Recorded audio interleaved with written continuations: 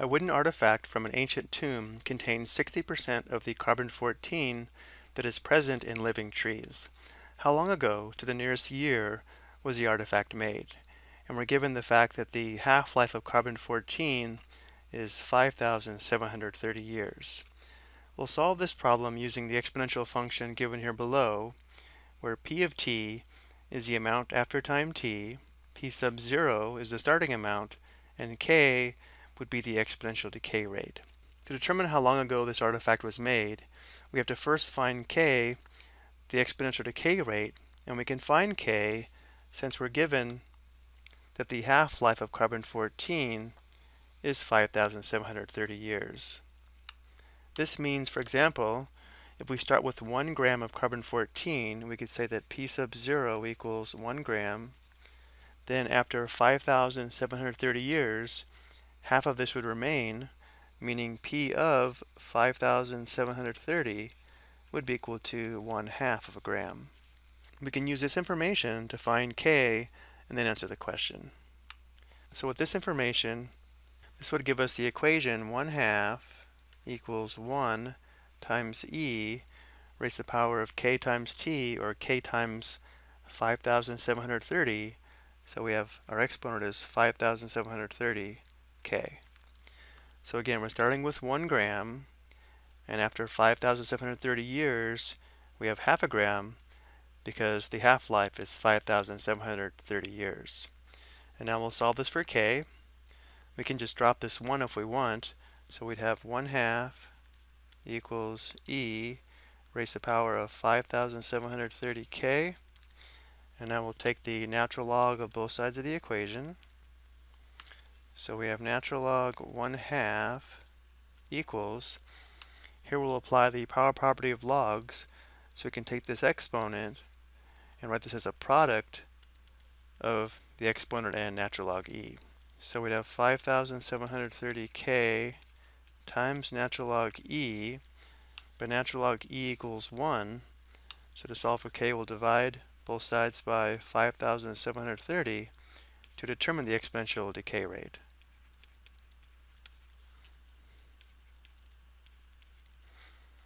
And now we'll go to the calculator. So we have natural log 1/2, or natural log 0.5, divided by 5,730. Notice e-4 here on the right, which means this is scientific notation. So to convert to a decimal, we have to move the decimal point to the left 4 times. So we'd have -0.000120968.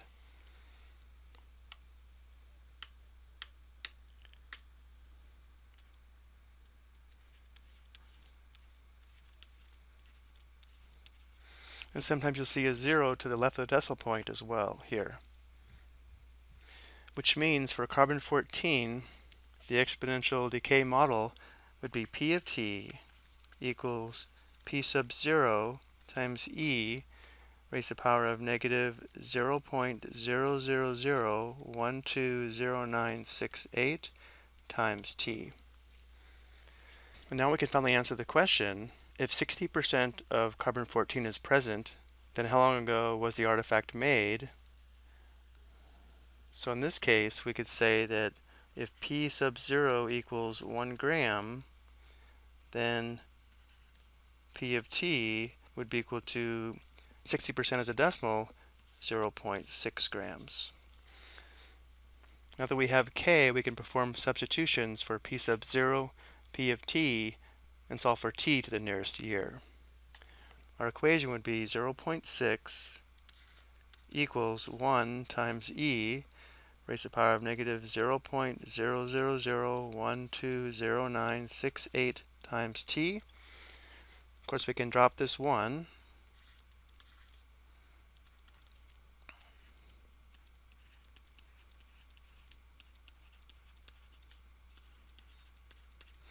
And now to solve for t, we'll take the natural log of both sides of the equation.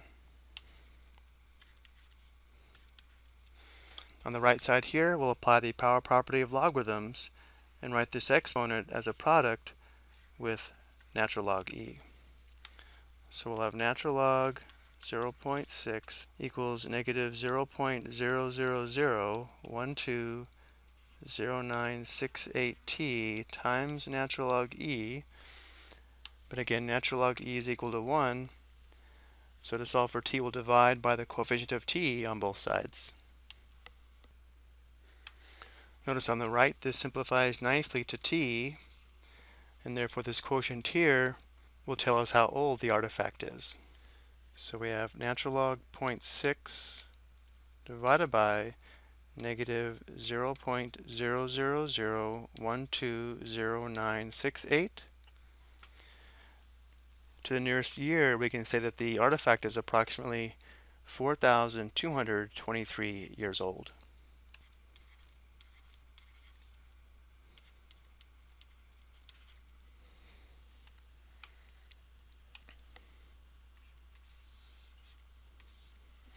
I hope you found this helpful.